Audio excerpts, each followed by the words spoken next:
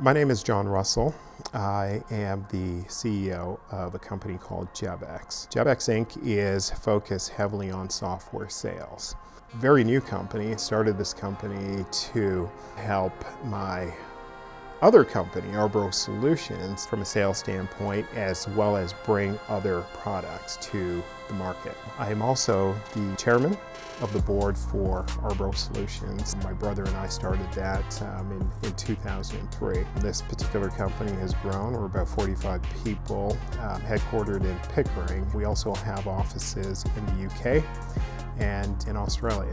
I am also on the board at Spark Center. Spark Center is a regional innovation center. I was born in Jamaica, in Clarendon. I lived in Jamaica for 6 years. Then my parents decided to go to Canada. The reality is my mom and dad were looking ahead and thinking about that next step, that next journey for us. My dad was a carpenter by trade. He was in Canada probably for about 3 years prior to bringing the rest of us. In terms of moving to Canada versus any other country in the world, it really was about family. And for us, we had family members in different parts of the world. We had family members in the UK, we had family members here. But I think the thing that was more impactful for my parents was that we had some immediate family members in Canada. Big part for me, certainly at 6 years old, there wasn't a lot of ambition that I had. I think my father was a big driving factor in my growth. My father is a carpenter by trade. For me, it was all about spending time with him and watching him do what he does. That was very impactful. And it was impactful from the standpoint of being able to see somebody actually start something and go through the process of creating a space and building out a space and to the finalization of it was huge. It allowed the creative side of me to grow. So it kind of shaped my first journey into where I wanted to go from a post-secondary school standpoint. It was all focused around architecture. That's where I spent the beginning part of my career, working with architectural companies, with design companies. For my family, it really was about, as I mentioned earlier, it's about that better opportunity. And when they came to Canada, we lived in the city for about 9 years. So we lived in Toronto for 2 years, and then we moved out to Oshawa. We lived in Oshawa for another 8 to 9 years. And then they took us out into the country. And this was a ridiculous adjustment for us as kids. So you're taking kids from the city, moving us out to the country to make matters worse. I mean, there weren't any black folks out there, but I think it was one of the best things my parents ever did. It created within us a different drive, I would think. One, it was a drive to succeed. It was a drive to overcome challenges based on the situation that you're in.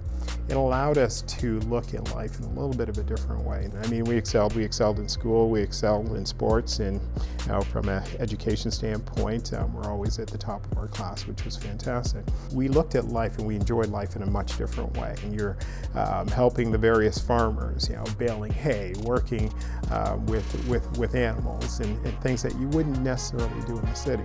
We're in a country ripe with opportunities. I looked at the opportunities, and while I was good at architecture and while I really enjoyed it, I thought there was more that I could certainly do. And one of the things that I did was to start my first business. It was a small architectural design business where I worked with companies from Brookfield, DuPage to Cadillac, Fairview, and so forth. With my brother, we came together and we said, hey, you know what? We want to create a company that we can help bring technology software to make the lives of our clients easier. So initially, we started in the AEC industry, so the architectural engineering and construction industry. We created a company called Arbro Solutions. So we started, 2 of us, in the basement of my house. We had some guys from CBC Radio Canada. We had applied for this design of a website that they wanted done for Cambodia. And they came to my house in Ajax. They came in the basement. You know, we had 3 guys, fantastic guys. We didn't even have enough chairs for them. But they came in, they sat down, and we pitched what we would do for them. Really and truly, it doesn't matter where you are, it doesn't matter who you are, there are opportunities. It's just that ability to go after it. You know, a couple weeks later, they called us back and said they were going to give us a project. I live in a place where I don't really spend a lot of time thinking about race, and I don't think about color in a lot of ways, but the reality is it is there in the world. I was in a particular situation, this was many years after starting Arboro Solutions, and most of our clients are law firms. So we went to this one law firm. We're in the reception area, and the gentleman that we're meeting came out. So it was myself, black guy, my sales guy, white guy, and he comes out and he goes straight to my sales guy.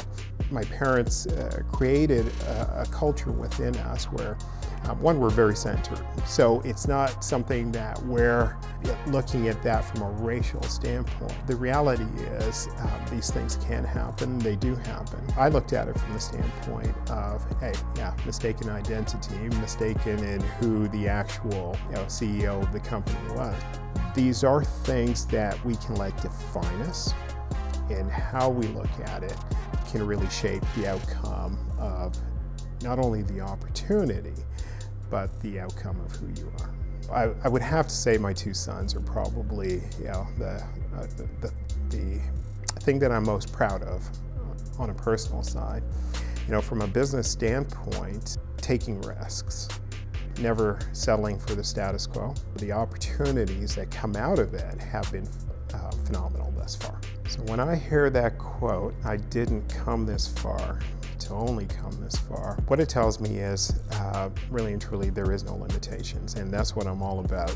It really speaks to the fact that opportunities are endless, and you have to drive yourself, and you have to continue moving that needle in that positive direction. And I think it's a statement that allows us to move in a direction that is not limited to our past. A message and advice that I'd love to share with young people, entrepreneurs. I'll put it this way, I work with entrepreneurs as well. I'm on the board of an organization called Spark Center. It's one of the many regional innovation centers across Canada. And Spark Center is all about working with not only entrepreneurs, early stage companies, companies that have been in existence for a while. One of the things that I've seen is over the years is entrepreneurs, they have great ideas, but they don't know how to execute on those ideas. Don't be afraid to reach out and get advice. There are various advisors who are willing to bring their knowledge to the table, especially new companies. They do fail within that first 5 years of business, and the more advice that you have, it will certainly mitigate the risk factor and allow you to hopefully succeed. Get those advisors as quickly as you can and have them help you shape your business. My name is John Russell, and I didn't come this far to only come this far. Didn't come this far to only come this far. I never let anybody tell me who I are. This is my life, I'ma shine like a star. 'Cause I didn't come this far to